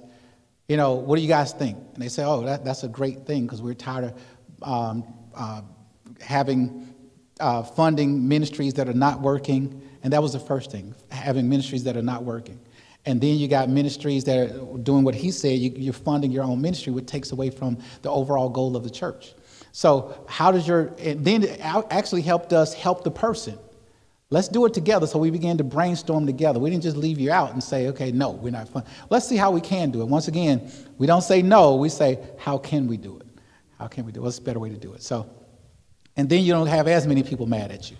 Yeah. All right, so we're going to get back to digital evangelism, but that's how I did that. Now, tracking metrics. Now, she had a great question earlier talking about the conversion, the API, and that information there. And this is what you want to do when you're tracking it and adjusting accordingly. So here's your step-by-step guide for that. Number one, you want to determine your goals. What goal do you want to reach for your funnel? One goal that we wanted to do, once again, was grow our young adult ministry. That was one goal. Another goal was for people to plan their visit to the church. Another goal was for people to get baptized. So all those are three different funnels that we use, and all of them have three different goals. So we have three different approaches. And they're also going to have different metrics to let us know if they're working or not. Choose the right metrics depending on your goals. There are different metrics that will be more relative than others. You want to also use analytic tools. You have each software and also each social media platform. Each platform has their own metrics that you can go there and see what's going on. What I do, I use a software where everything is in one place. So it pulls the metrics from all different places. I go to one place, one sign in, and I see what's working and what's not. Not because I'm lazy, I'm just smart like that. I refuse to work harder. I just go to one place and get it done. Then you want to look at, you want to monitor regularly. You want to look at, once again, I typically let it go for about a week because I know that the algorithm is learning, and then I'll step in, I'll see, okay, what's working, what's not, to kind of make adjustments from there. You guys can kind of get your own rhythm and see what works best for you, but that's kind of what I do. That 1 week, and then from there, I'm day to day looking at things, basically every day, to be honest with you, after that 1 week, looking at everything. As a matter of fact, the system will tell you, it'll say learning. It'll tell you that it's still learning. I don't typically make adjustments during that learning period because I want to see what the algorithm is going, where it's going to land. Okay.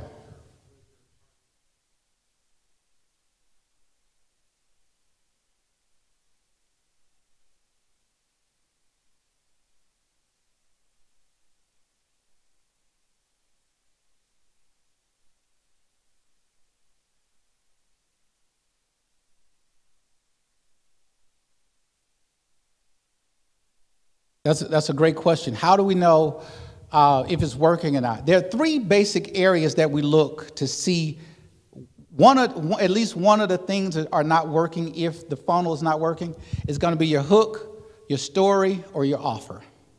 One of those three things are off.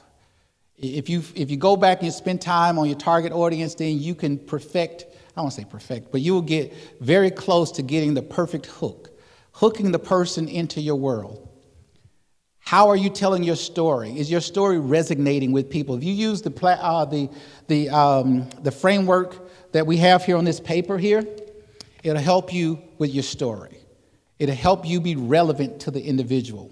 It'll help you do that. Yeah, we passed that out earlier. Okay. It'll help you do that. Now, there's another framework called... Yeah, they got it. So we got that's one of the major ones that I would suggest using. There's another one called the PAST, P-A-S-T, where you look at the pain that the person is going through. It starts with that. But I like this one because it starts with the awareness first. It's not too intrusive, not too in their face. But if you do this, then it will help you with the story. So hook, story, and then your offer. The offer is like the ebooks that I have, or you can have white paper, you can have blog, podcast, whatever. So if your funnel is not working, check one of those three things, and one of those three things are off. Yeah. Yes, ma'am. Sure.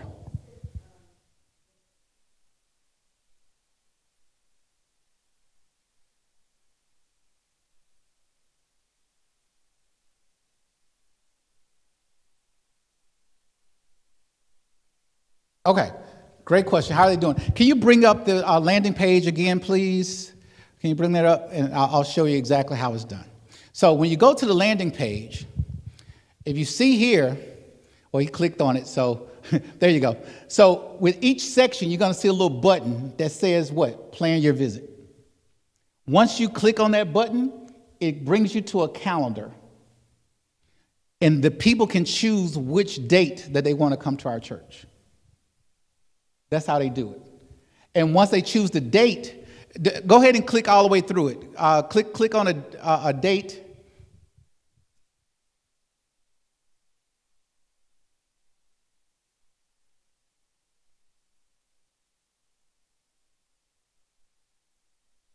It's going to take you to a form. Yeah, click on select date. It's going to take you to a form. And on that form is where they're going to fill out their information. That's what they're going to do. They're going to fill out their information. And that's how we get the information. The form is going to email me. It's going to email our office manager. It's going to email our head elder, letting us know that somebody has decided they wanted to plan a visit to our church. And then we pass that name off to one of our members who make the phone call to the individual, and the system will start sending them a follow-up email sequence. Yeah, that's how you do that. All right, thank you, sir. I appreciate it. We can go back to the presentation. But that's how that happens. That's how you get people to enter to your world. You have the button. The button is your friend. The more people you can get to click that button, the more people that can plan their visit to your church. So did I answer your question? Okay, cool. All righty. So where are we now? We went through all of that. Let's go here. Oh, back here. Elder, you asked a question earlier about what we use. This is what we've been using, the freebies that we use. So one's a prayer guide, one's a 21-day Daniel fast, one's a ebook about the Sabbath, and the other one's the Best Life Blueprint. Yeah, we want to do things that are budget friendly and not cost us a whole bunch of money. Let's see here. We are on this one here.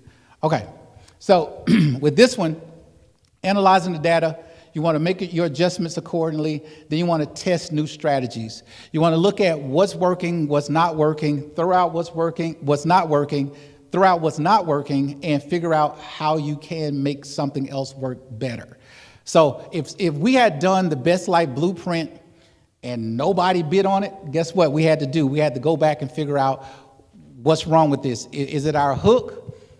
Are we not using the right thing to capture their awareness? Is it our story? Are we not connecting with them in a very meaningful way? Are we not using the right framework? Or is it our offer? The offer could be trash. Could be. But you got to be honest with you. I worked hard on that, but still, it could be trash. Even though the data suggested that this is what the people wanted, in real life, they may say, no, that's not what we want. You got to figure that part out. Yes, ma'am.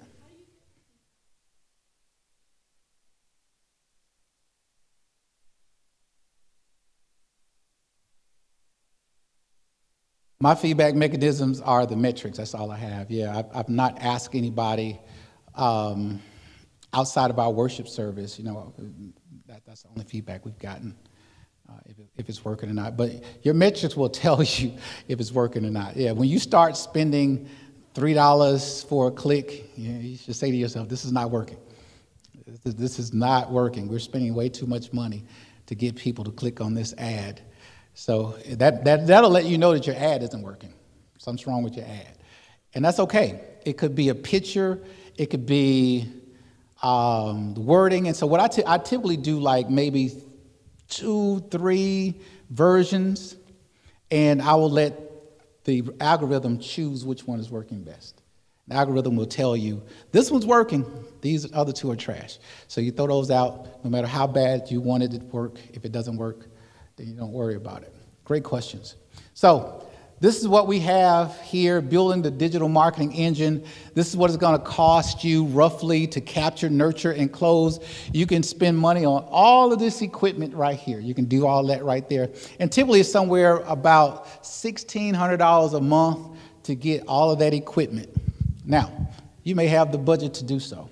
A lot of churches don't. A lot of churches don't have the equipment to do so. And also, you see that these are individual softwares who don't work well with each other. And you have to figure out some way to make them work well with each other, but you have to buy another software called, what's the software called that you get to make the softwares talk to each other? What is it called? I said it yesterday. That's what happens when you get old. Zapier.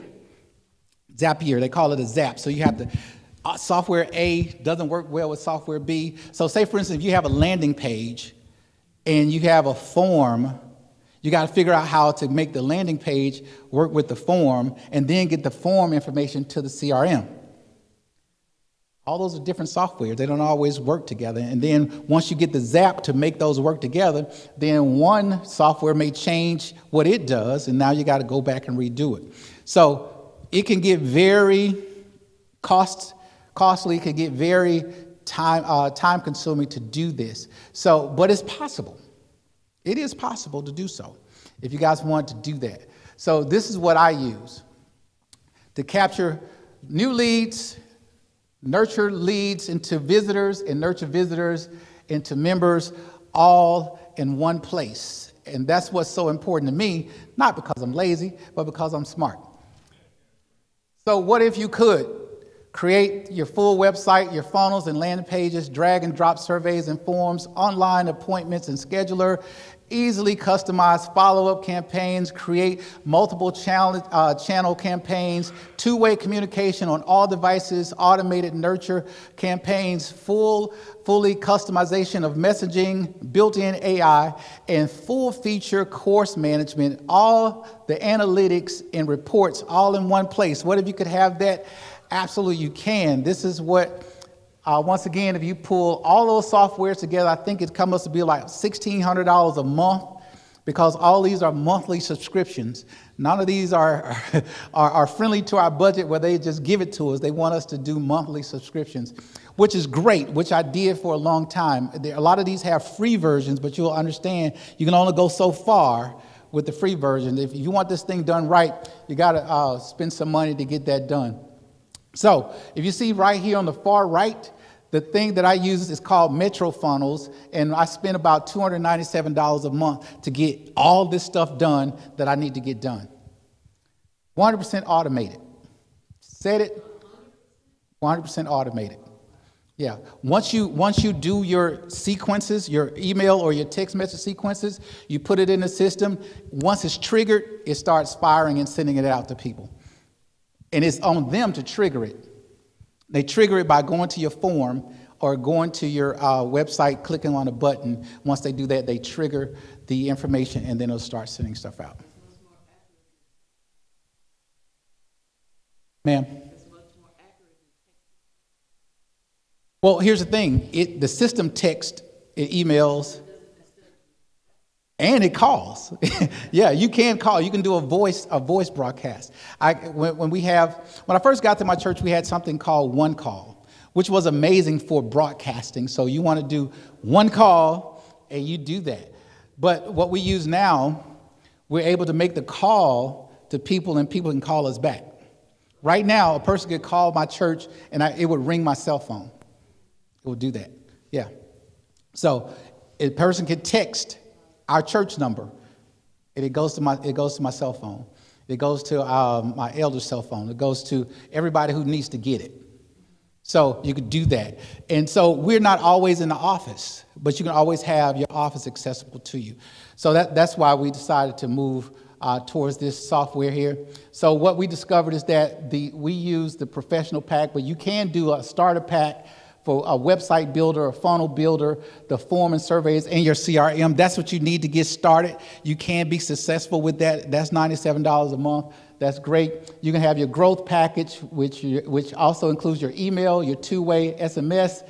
SMS is text messaging. You can have your booking appointments. That's your people who use Calendly. You pay for that. The pro version, you actually get that as part of this package here. And your workflow automations, all your workflow automation, your sequences that you set up, to be text or email, all of that comes in that package. But we decided to go with the professional package, and it's everything on the growth package plus your reputation management. Why do we want to do that? Because people start now looking at churches and businesses on Yelp and also Google My Business. People will go to your website, they will go to Google My Business and see what people are saying about your church before they come. They will do that. Yes, ma'am. Oh, I love ClickFunnels. I'm not sure, but last night or today I said that's actually how I got started.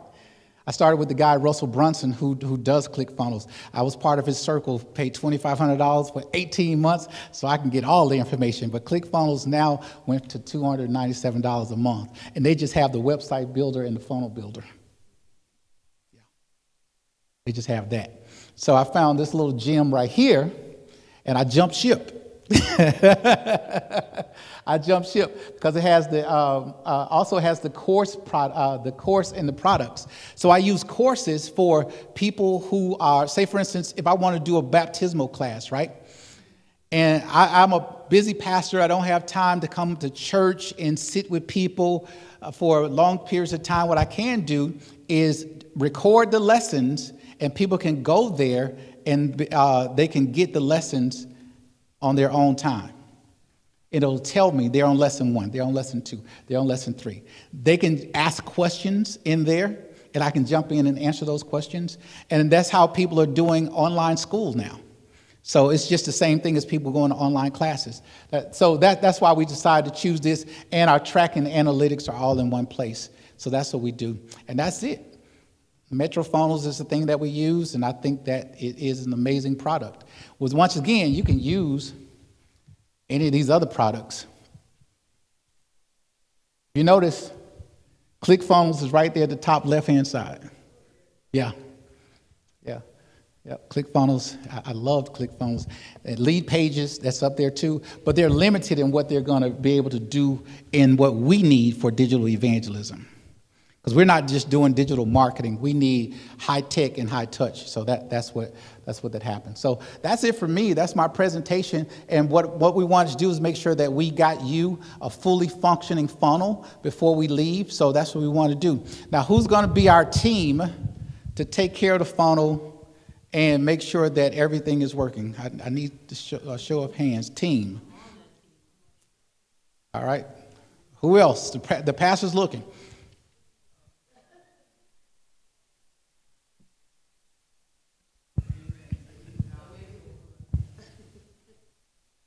Okay. So we need about 5 people. We can do that. Oh, she just stood up. Praise God. Amen. And then she put her hand up. Praise God. She's serious about this thing. But you're walking away. You're walking away. Yeah. Need about 5 people on your team to make sure that this thing, you can do it with one person. I started out with one person. That was me. I don't recommend it, but you can get away with it for one person. Yeah, and that's why we want to do, I say do a team of 5, and everybody can have their own login, and you're going into the system. You can set it to where you have people who you want to be admin. They have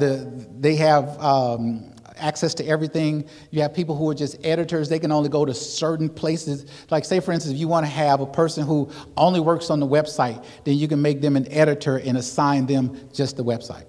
You can do that. And so that's what you want to do. So I recommend you have at least 5 people. Someone may get sick, someone may get burned out, someone may get challenged, but everybody's working together. We have an old saying where I'm from, many hands make light work. So I'm suggesting that we do at least 5 people. And I would love to have those 5 people today, so when I leave here, you'll have your funnel up and running. Because everybody else can go home. We're going to start working. That's 1. That's 2. We need 5 more. 3. Who else?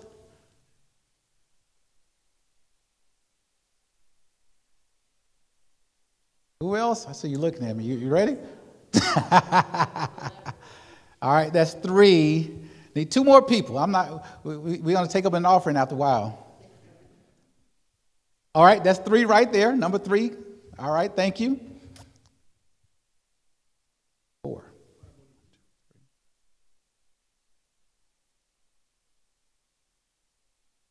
Oh, there's 3 of them in there. Okay, so we got 6 people. Great. Great. Anybody else?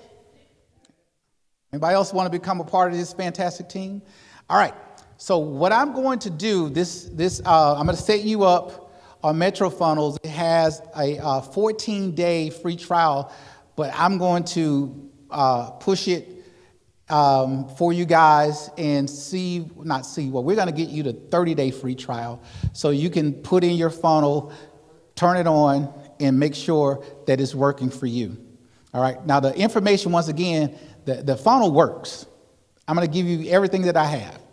Everything that I'm using, you're going to have it. Now, you're going to have to build out your own website and your own landing pages because nobody in Fresno wants to see my face come up on it. I'll take them now. We'll make them become official members online. We'll do that. But I'm sure you want people to come to your church. So what we need, pastors, from you guys is for you to get your script together for the video. Because what we find is that people need to know who the pastor is, and the pastor is the one who is extending the invitation to the church. So we can come together, put all the content, but we need you guys to film the video. You don't need a bunch of equipment to do it. That video that you guys saw, I did it on my phone at my house. I just had a green screen, boom, and did it. Okay. So I do have a script that I use, but you can use it if you want to. You can make up your own, either way you want to do it. All right. So let's get to work. Yes, ma'am.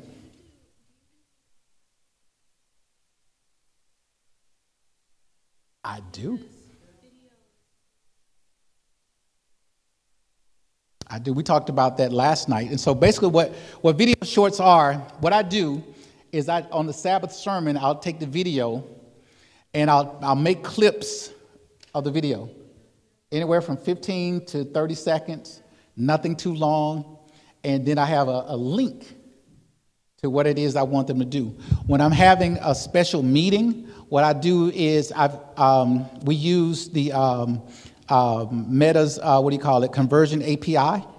And we use the Google, what is it called? It's not AdWords, what is it called? Their tracking system. Well, whatever it's called, we use that. Analytics, thank you, analytics. And so it assigns you a number. And so what you do is you put that in your funnel. So as people are interacting with the video, when I do my retargeting campaign, I'm saying, hey, you guys have been looking at my videos, hoping you found value in that. We're getting ready to have a special event over here at church, talk about the things that you just heard about. And I have my little, flyer. And I hold up my flyer in the video that's retargeting, and I say, you should look for this to come in the mail. If you have not already received it, I'm going to send you one in the mail. Look for the mail for it. And I want you to show up at my church on such and such date, such and such time. This is what you're going to have. These are people who you've already built a rapport with because they've been watching your videos. They've been doing that. And what I do is when I'm having something special, I'll start to boost or to do the ad with the videos. Yeah, so that it intentionally goes out to this community. Very good. You know what you're talking about. Good job. I like that. Good job. All right. So we're going to, unless you have anything else, we're going to pray and let you guys go. And the team, we're going to get to work and get this thing done. Unless y'all want to stay and help out. Everybody want to stay and help out? Nobody said amen. Well, thank you guys so much for having me here today. I appreciate you allowing me to come into your world. Hopefully you guys found the information valuable. Did you get value out of anything that I talked about over the last 2 days? Anything? Okay, great. And I'm so excited for you because I believe that God is going to do something amazing. As I walked into your sanctuary, I saw where it has the max occupancy, 650 people. So what we're going to do is set our target for, let's say something crazy like 1,000 people that we want God to bring to Fresno Westside. Can we agree on that? You do understand there's a verse in the Bible says, what you touch and agree on, there are two that touch and agree on what? Anything. So if you want to touch and agree with me, I want to ask God to give this church 1,000 souls to do that through these funnels so that people can come in and have their lives changed. I love the fact that you talked about having the church ready to receive the souls. We did a 21-day fast at the beginning of the year to make sure that our church was spiritually ready to do that. You're going to have some people in your church who are not necessarily nice people. Everybody's not converted. Unfortunately, when you get baptized, they don't hand you out halos and wings and harp. They don't do that. But we have to work with those people where they are too, and let them know that they're valuable. And if not, we got to kick them out. No, don't do that. Don't do that. But guard the new souls, because once again, you have one chance to make first impression. You want to make sure that's right. Another thing that happens with physical plant, you got to make sure that your church, your building is ready to receive people. That means that the deacons get here maybe the night before, turn the AC on, so when people walk in, it's not cooling off. It's already cool in those hot summer days. You got to make sure, I'm not sure if you guys got a cleaning crew or you got volunteers that do it, but you want to make sure that Friday evening, that Friday before sunset, that all the bathrooms are clean, all the carpets are clean. You want to make sure that you have signage everywhere. Because when you're coming to a new place, you don't know where the bathroom is. You don't know. But what you want to do is make sure that you have the proper signage. And last night we also talked about your greeter. We're not going to point them to a direction. What we're going to do is take them by the hand, not literally, but figuratively, take them by the hand and show them. So if someone comes and when they're walking in, we're going to say, let them know the sanctuary is straight ahead. The bathrooms are to your right or to your left. And if they say, well, yeah, I'd like to use the bathroom, take them to the bathroom. Take them, show them where it is. Even though the sanctuary is right here straight and you can see it, once again, you got to have road captains. So the greeter's going to bring the person to sit beside the road captain, because the road captain's job is going to make sure the person feels welcome, they feel warm, they feel like this is a place that they want to come. And the road captain should be one of the people who says to them, I'll see you next week. Okay? They need to hear that as many times as possible. We'll see you next week. We'll see you next week. Hope you enjoyed the service. We'll see you next week. With a smile. You're not asking